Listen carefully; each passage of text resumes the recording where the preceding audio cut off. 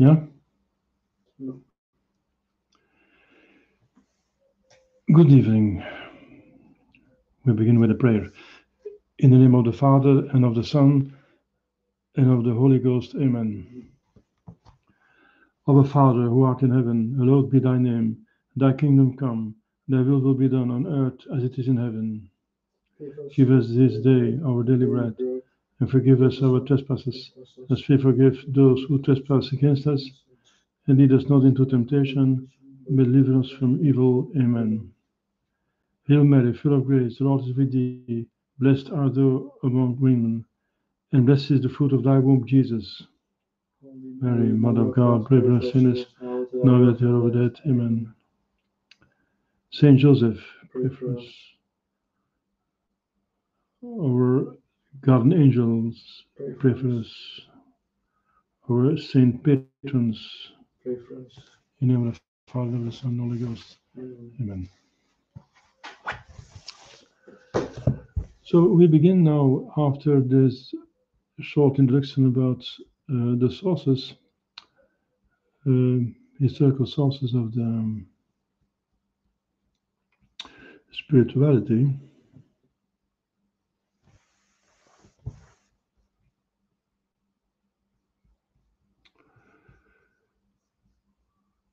We will begin with the introduction about the perfection of Christian life.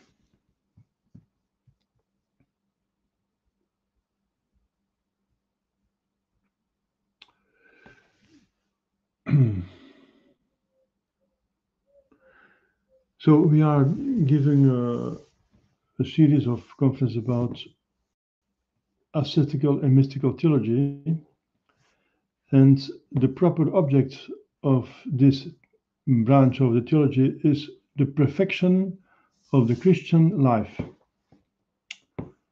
So what is it as a first introduction?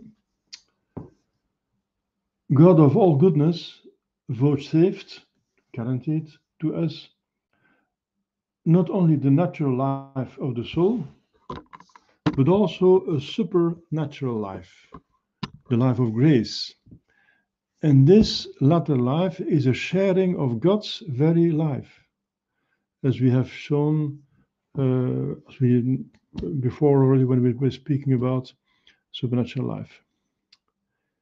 Because this life was given us through the merits of our Lord Jesus Christ, and because He is its most perfect example cause, we call it rightly the Christian life. So it is a participation on the life of God, but through our Lord Jesus Christ. The merits, He is the way, the only way to God. All life must needs be perfected, and it is perfected by pursuing its end. And this life is most important because it is our destiny. We have no other destiny, heaven. And a part of the heaven is the hell, so that is not an option. So this supernatural life is very important, so its perfection is very important. Absolute perfection means the actual attainment of that end. So it is, as you know, not only dying in the state of grace, so we can go to heaven, but also in the highest degree of holiness, wherefore God created us. And that's the actual attainment of that end. This we shall attain only definitely, as I said, in heaven. And it's forever. There, through the beatific vision and pure love, we shall possess God, and our life will have its complete development. Then we shall be like unto God, because we shall see him as he is. For instance, Our Lady is in heaven, Our Lady Mary is in heaven, and she participates in this divine line in the glory, divine life in the glory, and she is responsible for the distribution of all graces. She is the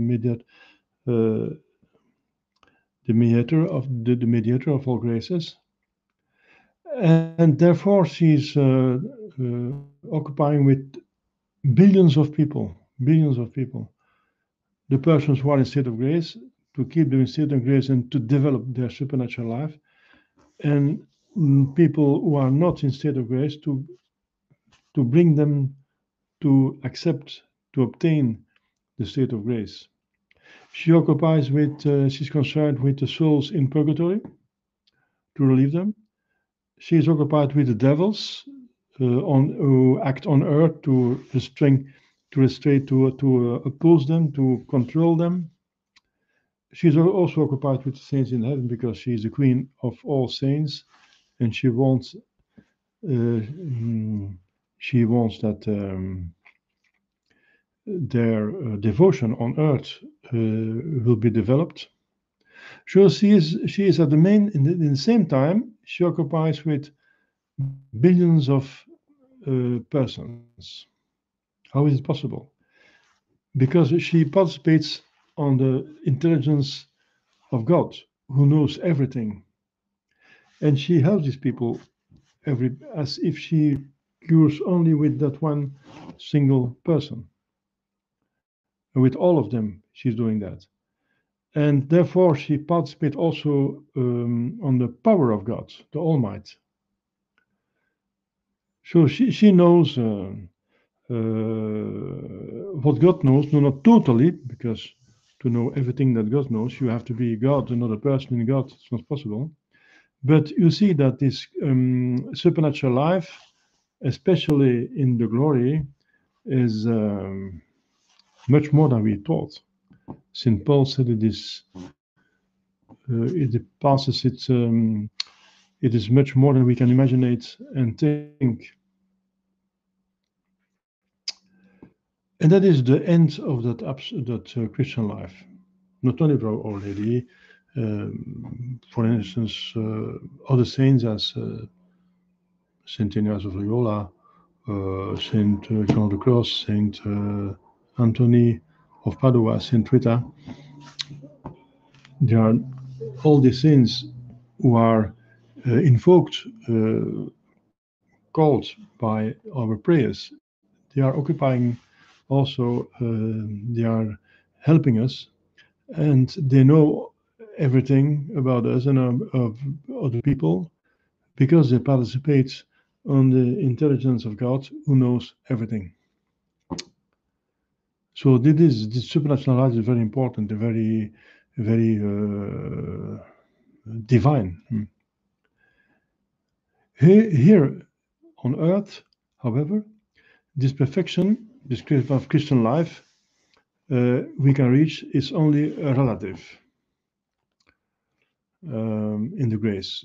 In the grace, we have participation on the life of God, but we have not this intelligence that we will have as saints have in heaven.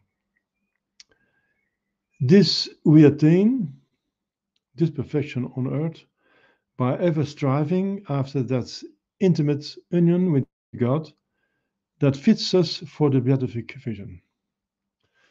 The grace is for obtaining the glory. The present treatise that we follow here for Father Tanquerey deals with this relative perfection.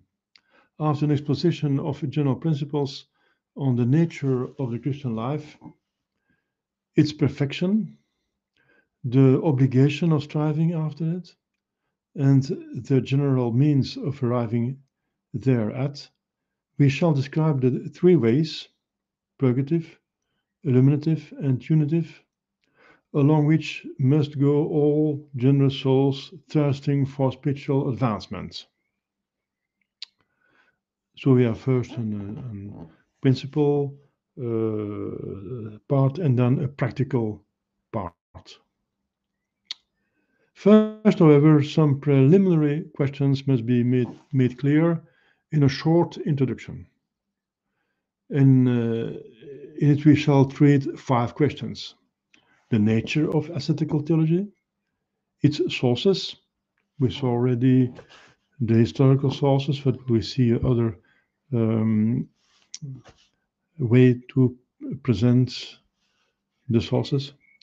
Its method, its excellence and necessity, and its division.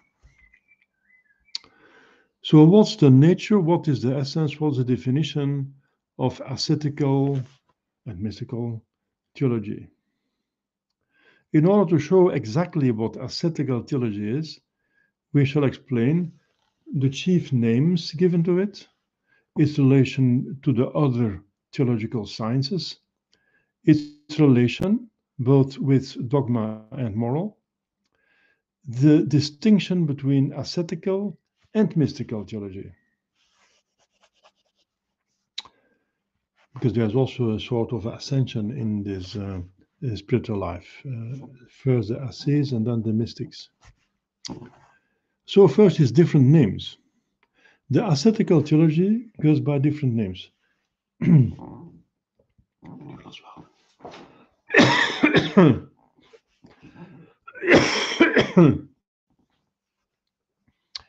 It is called the science of the saints, and rightly so, because it comes to us from the saints.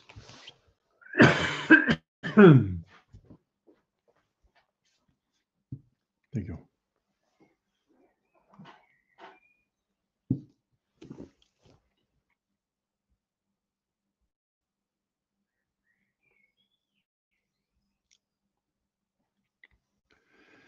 It comes to us from the saints.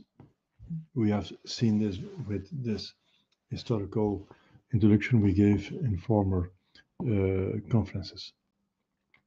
The saints who have taught it more by their life than by word of mouth. Moreover, ascetical theology is calculated to make saints, for it explains to us what sanctity is and what the means are of arriving at it.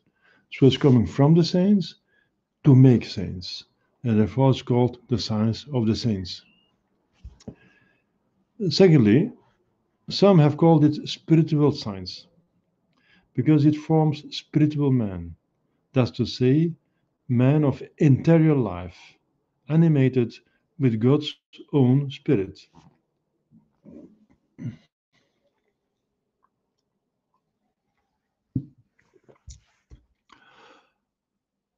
And of course, it is especially and mainly concerned about the soul, that's the spirit. Others have called it the art of perfection, for it is really a practical science having for its goal to lead souls to Christian perfection. Again, they have called it the art of arts. And indeed, the highest art is that of perfecting the soul's noblest life is a supernatural life. However, the name most commonly given to it today is that of ascetical and mystical theology. The word ascetical comes from the Greek ascesis. It means exercise, effort. It means any arduous task connected with man's education, physical or moral. The Christian perfection, then, implies those efforts that St. Paul himself compares to the training undergone by athletes with the purpose of obtaining the victory. It was therefore natural to designate by the name of asceticism the efforts of the Christian soul struggling to acquire perfection. This is what Saint Clement of Alexandria and Origen did, and after them a great number of the fathers. It is not surprising then that his name is of asceticism is given to the science that deals with the efforts necessary to the acquisition of Christian perfection. So our efforts, sustained, of course, by the grace, because without Jesus we can do nothing. So our efforts to obtain Christian perfection sustained by grace. Yet, during many centuries, the name that prevailed in designating this science was that of mystical theology, from mystes, in the Greek word of mysterious, secret, and especially religious secret. Mystes. Because it laid open the secrets of perfection of the Spirit.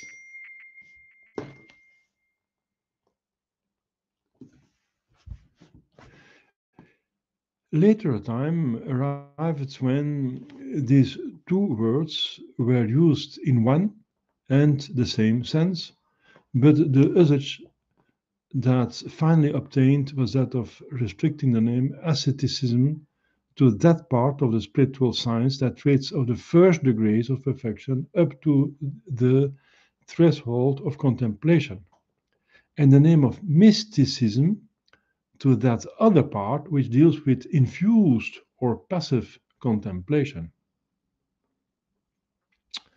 So mysticism is more the unitive phase part, the grace of God who takes the initiative, and we are following the grace, while asceticism is our efforts sustained by grace. Be that as it may, it follows from all these notions that the science we are dealing with is indeed the science of Christian perfection. This fact allows us to give it a place in the general scheme of theology. So, what is its place in theology? One has made more clear the organic unity that holds all through the science of theology than did St. Thomas of Aquinas. He divides his Summa into three parts. In the first, he treats of God as the first principle. He studies him in himself, in the oneness of his nature, in the trinity of his persons, in the works of his creation, preserved and governed by his providence. In the second part, he deals with God as the last end. Towards him, men must go by performing their actions for him under the guidance of the law and the impulse of the grace, by practicing the theological and the moral virtues, and by fulfilling the duties peculiar to their state of life. The third part shows us the incarnate Word making himself our way. Jesus is the way, our way, whereby we may go to God and instituting the sacraments to communicate to us his grace unto life everlasting. In this plan, ascetical and mystical theology belongs to the second part of the Summa, with dependence, however, on the two other parts. Later theologians, without setting aside this organic unity of theology, have divided it into three parts: dogmatic, moral, and ascetical. Dogma teaches us what we must believe of God, his divine life, the share in it which he has willed to communicate to intelligent creatures, especially to man, the forfeiting of this divine life by original sin, its restoration by the Word made flesh, the action of that life on the regenerated soul, its diffusion through the sacraments, and its contemplation in heaven. Moral theology shows us how we must respond to this love of God by cultivating the divine life He made us share. It shows us how we must shun sin, practice the virtue, and fulfill those duties of state to which we are strictly bound.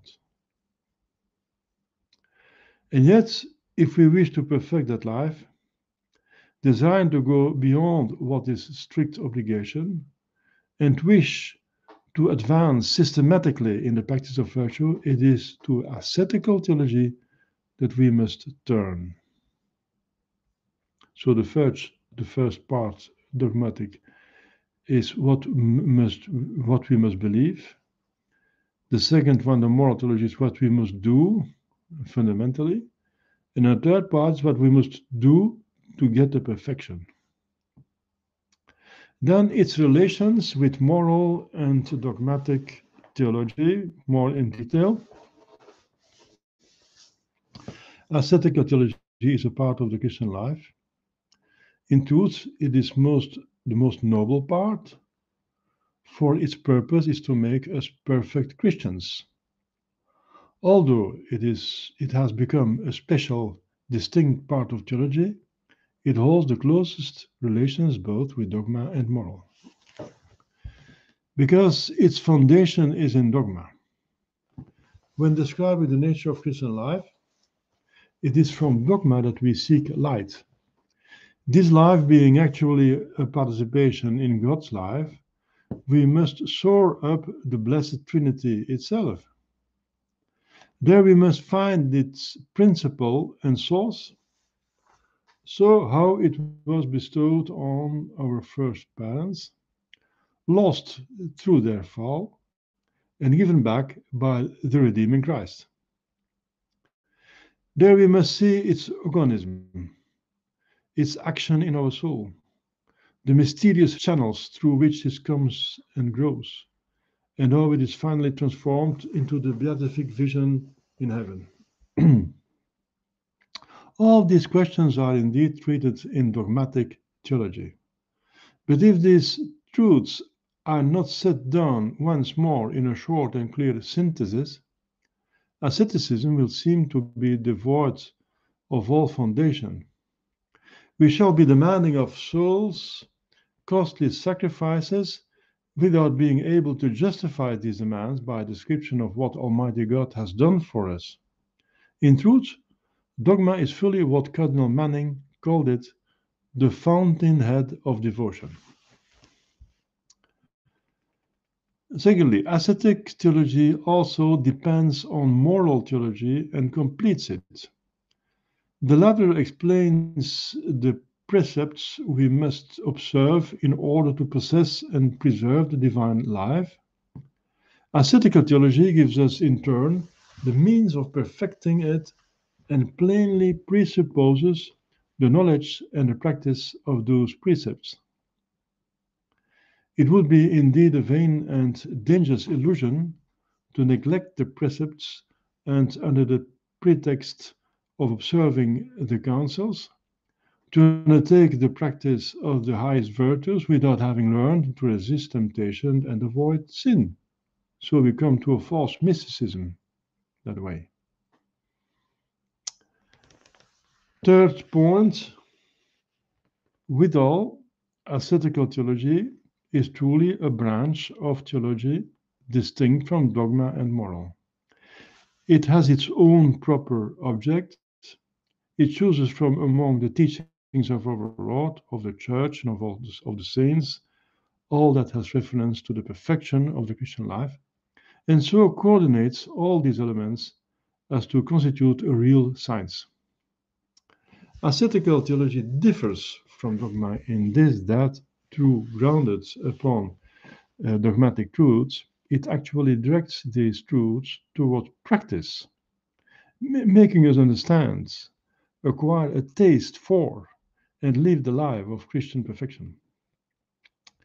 It differs from moral theology because while it presents to our consideration the commandments of God and of the Church, which are the basis of all spiritual life, It insists also on the evangelical counsels and on a higher degree of virtue than is strictly obligatory.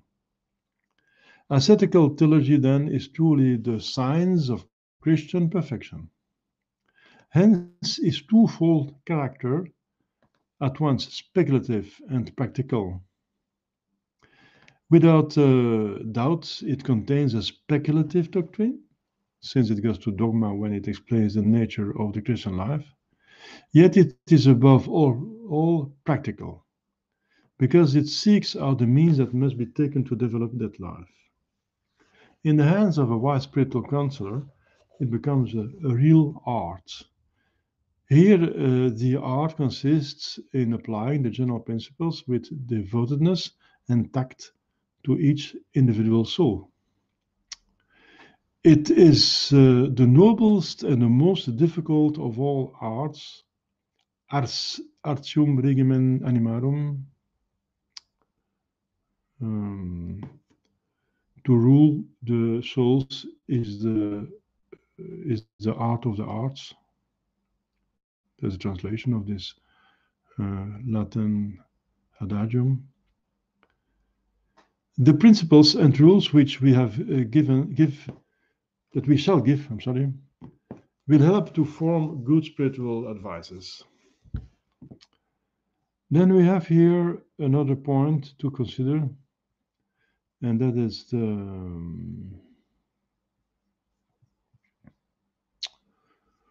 what is the difference between ascetical and mystical theology. We have already seen it, but we see it more in detail now. In order to make a distinction between them, we may thus define ascetical theology. That part of spiritual doctrine whose proper object is both the theory and the practice of Christian perfection, from its very beginnings up to the threshold of infused contemplation. We place the beginning of perfection in a sincere desire of advancing in the spiritual life. Ascetic theology guides the soul from this beginning through the purgative and illuminative ways, as for an active contemplation or the simple unitive way.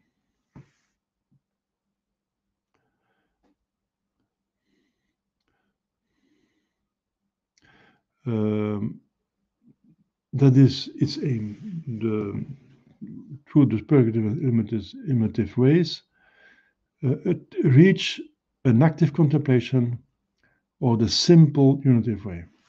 The mystical theology is that part of spiritual doctrine whose proper object is both the theory and the practice of the contemplative life, which begins with what is called the first night of the senses, described by John of the Cross, Saint John of the Cross, and the prayer of quiet, described by Saint Teresa. We thus avoid defining ascetical theology as the science of the ordinary ways of perfection, and the mystical theology as a science of the extraordinary ways, because that is a false distinction, at our humble opinion. Nowadays, the word extraordinary is rather reserved to designate a special class of mystical phenomena, such as ecstasies and revelations, which are special gifts, charismata, charims, superadded to contemplation. We do not distinguish here between acquired and infused contemplation, so as not to become involved in controversy. Both belong to mystical theology. And infused contemplation is a normal consequence that God gives to one who, with his efforts, has acquired a contemplation. Acquired contemplation being, as a rule, a preparation, as I said, for infused contemplation, we shall treat it when speaking of the unitive way.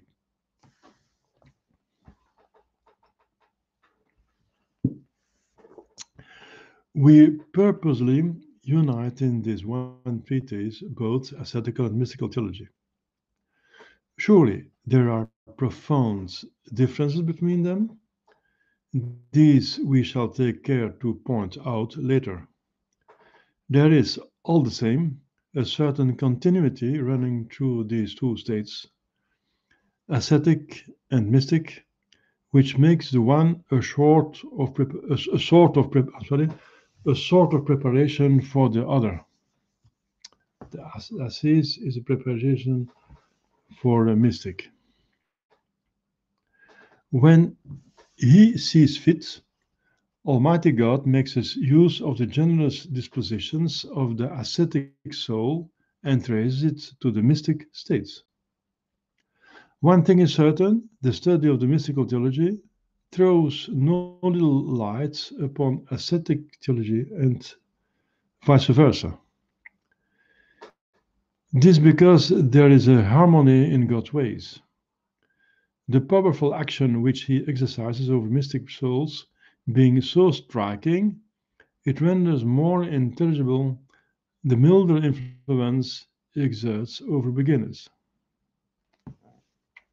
Thus the passive trials described by St. John of the Cross make us understand better the ordinary aridity that is experienced in lower stages. Again, we understand better the mystic ways when we see to what degree of docility and adaptability a soul can arrive that has for long years given itself up to be laborious practice, the laborious practices of asceticism.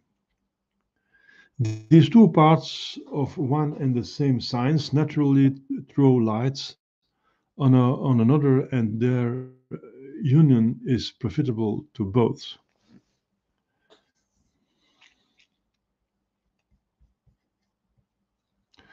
Then a little word about the sources of ascetical and mystical theology.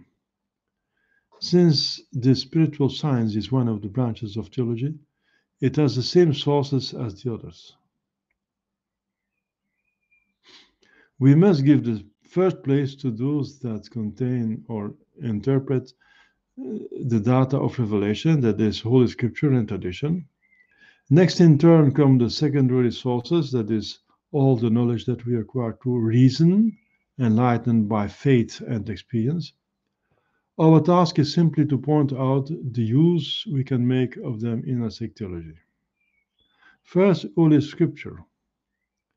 We do not find in Holy Scripture a scientific exposition of spiritual doctrine, yet scattered here and there, both in the Old and the New Testaments, we do find the richest data in the form of teachings, precepts, counsels, prayers, and examples. We find there the speculative doctrines concerning God, his nature and attributes, his immensity that pervades all things, his infinite wisdom, his goodness and justice, his mercy, his providence exercised over all creatures and above all on behalf of man in order to effect their salvation. We find likewise the doctrine concerning God's own life, the mysterious generation of the Word, the procession of the Holy Spirit, mutual bonds of union between Father and Son. Lastly, we find God's works, in particular, those wrought for the welfare of man, man's share in the divine life, his restoration after the fall through the incarnation and redemption, his sanctification through the sacraments, and the promise of everlasting joys. It's obvious that such sublime teaching is a powerful incentive to an increased love for God and to a greater desire for perfection. As to the moral teachings, made up of precepts and counsel, we find the Decalogue, which is summed up in the love of God and one's neighbor. Next comes the high moral teaching of the prophets, whoever proclaiming the goodness, the justice, and the love of God for his people, turn Israel away from sin and especially from idolatrous practices, whilst at the same time they inculcate into the nation respect and love for God, justice, equity, and goodness towards all, chiefly towards the weak and the oppressed. We have further the sapiential books, whose counsels, so full of wisdom, contain an anticipated exposition of the Christian virtues. Towering above all else, however, stands the wonderful teaching of Jesus. His Sermon on the Mount is a condensed synthesis of asceticism. We find still higher doctrines in his discourses as recorded by St. John and commented upon by the same apostle in his epistles. Finally, there is the spiritual theology of St. Paul, so rich in doctrinal ideas and in practical application.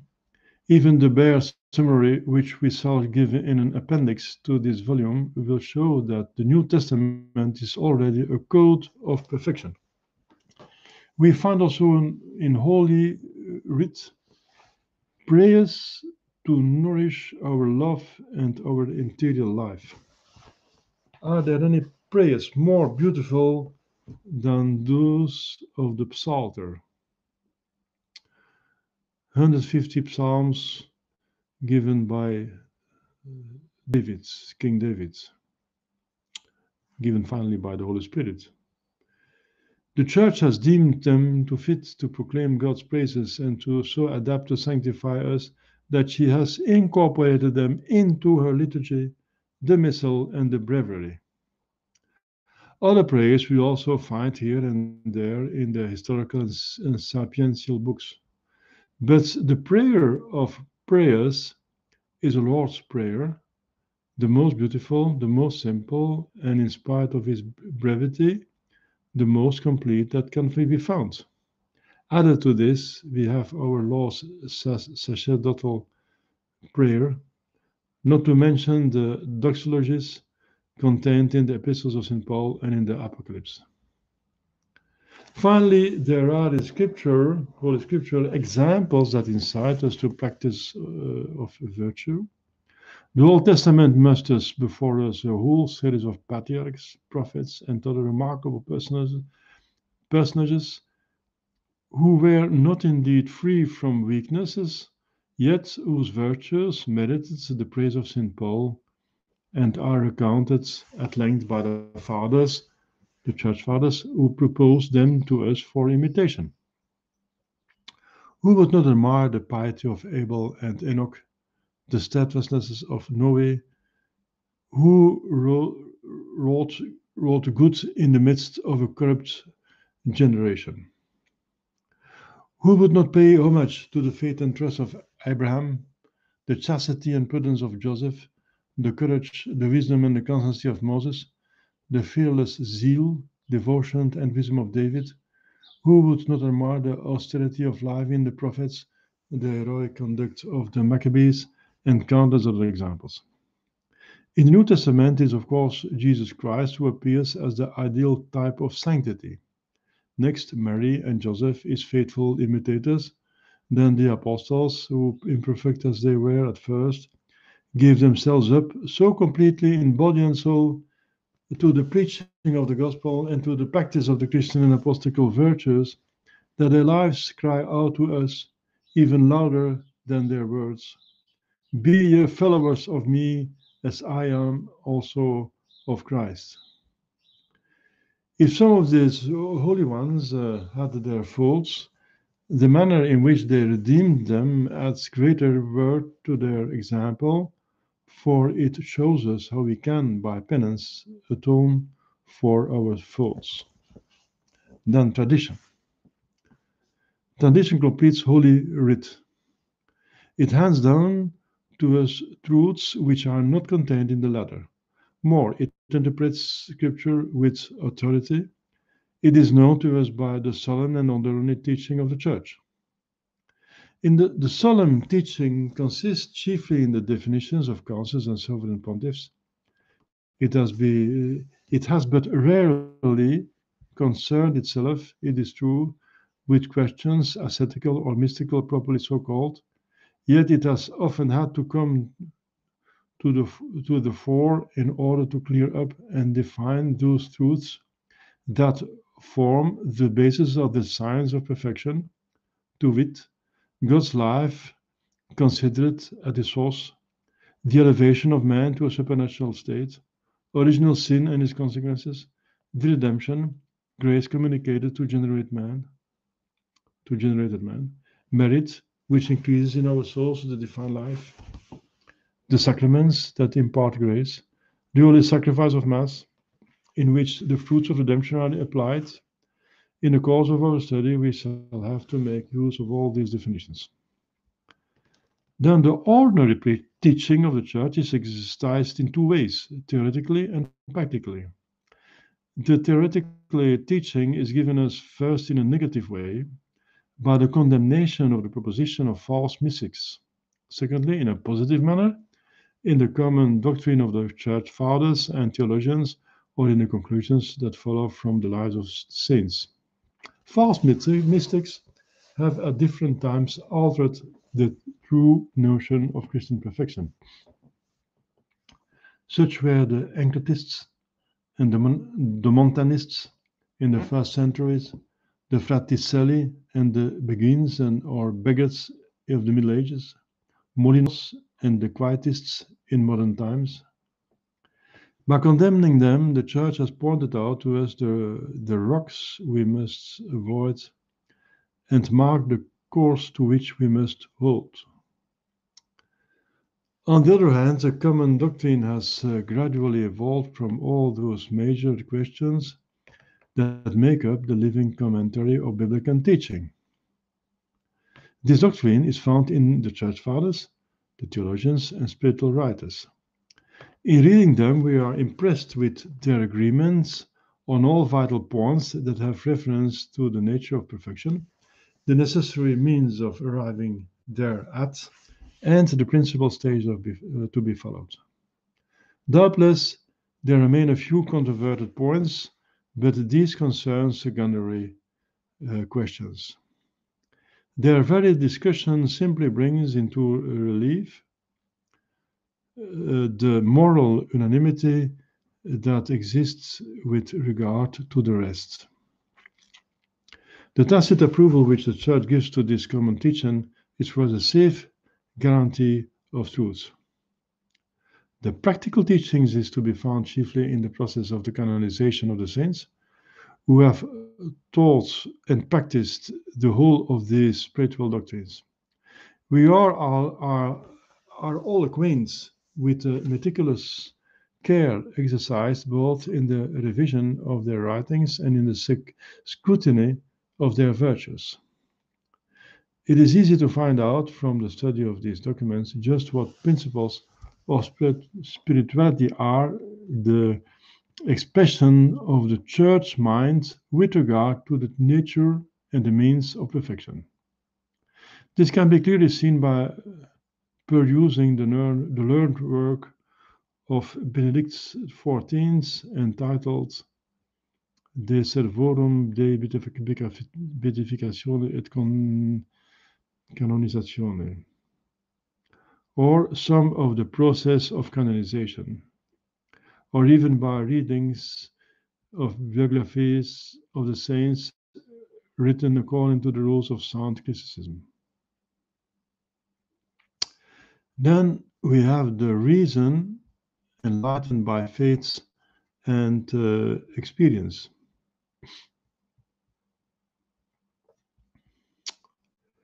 Human reason is a gift of God, absolutely indispensable to man for the attainment of truth, whether natural or supernatural.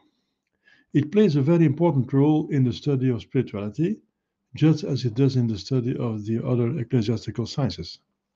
When it is question, however, of revealed truth, it needs to be guarded and complemented by the light of faith.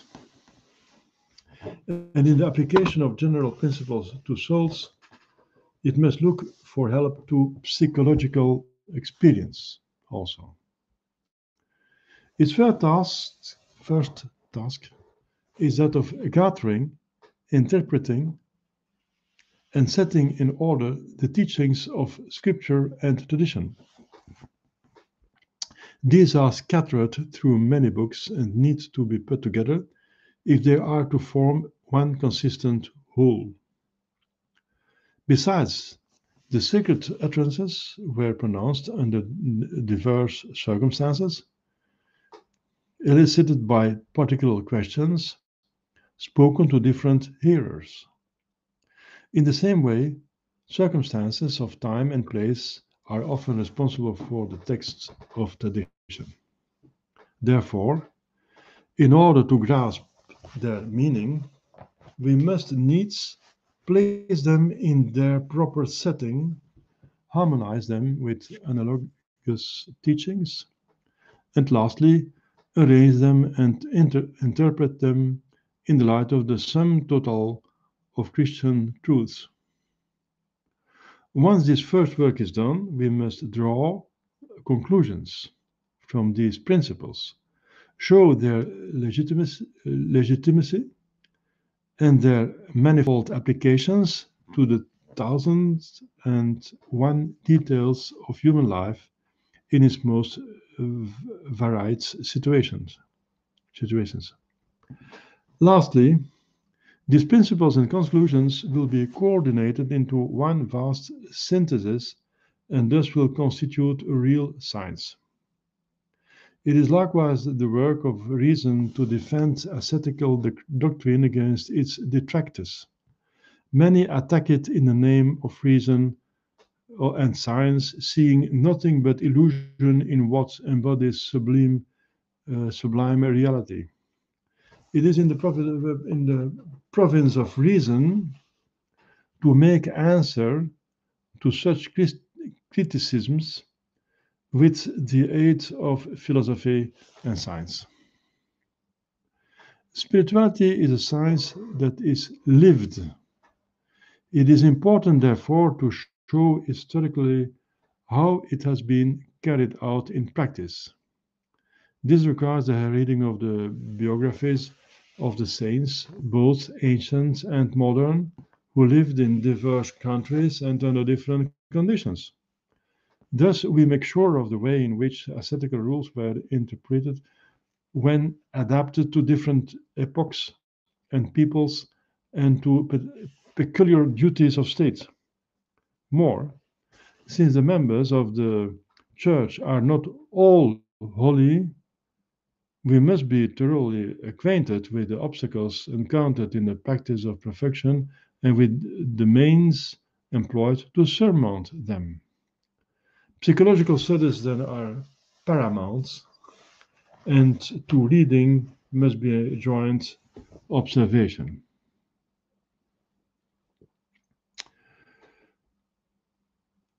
Third point, it is further the task of reason, enlightened by faith, to apply principles and general rules to each person in particular. In this, account must be taken of the individual temperament, character, sex and age, social standing, duties of state, as well as of the supernatural attractions of grace. One must also be mindful of the rules governing the discernment of spirits. In order to fulfill this threefold role, it is not only necessary to possess a keen mind, but also a sound judgment and great tact and discernment. One must add to this the study of practical psychology, the study of temperaments, of nervous ailments and morbid conditions, which exert such a great influence over mind and will. Then, since it is a question of supernatural science, one must not forget that the light of faith plays a predominant part and that it is the gifts of the Holy Spirit that brings this science to its supreme perfection. This is true in particular of the gift of knowledge, which makes us rise even up to God, of the gift of understanding, which gives us a deeper insight into the truths of faith, of the gift of wisdom, which enables us to discern and relish these truths, of the gifts of counsel that gives us skill to apply them to each individual case. Thus, it is that the saints who allow themselves to be led by the Spirit of God are the best fitted to understand and the best to apply the principles of the spiritual life. They have a sort of instinct for divine things, a kind of second nature that enables them to grasp them more readily and to relish them more. Thou hast hid these things from the wise and prudent, and hast revealed them to the little ones, said God in Matthew 11's third chapter. So next time we will see, we will speak about the practical methods to be followed in our study of the spirituality. Some questions? No questions? So, this conference will be put on my YouTube chain, said als Erik Chakma, and you can, as a form of apostolate, send it to persons who are supposed to be interested by this, because there's a great need for the souls to reach the goal wherefore there have been created. So let us end with another prayer. In the name of the Father, of the Son, of the Holy Ghost. Amen. Our Father who art in heaven, hallowed be thy name. Thy kingdom come. Thy will be done on earth as it is in heaven. Give us this day our daily bread, and forgive us our trespasses, as we forgive those who trespass against us. And lead us not into temptation, but deliver us from evil. Amen. Hail Mary, full of grace, the Lord is with thee. Blessed art thou among women, and blessed is the fruit of thy womb, Jesus. Holy Mary, Mother of God, pray for us sinners now at the hour of death. Amen. Saint Joseph, pray for us. Our guardian angels, pray for us. All the holy patrons, pray for us. In the name of the Father, the Son, and the Holy Ghost. Amen.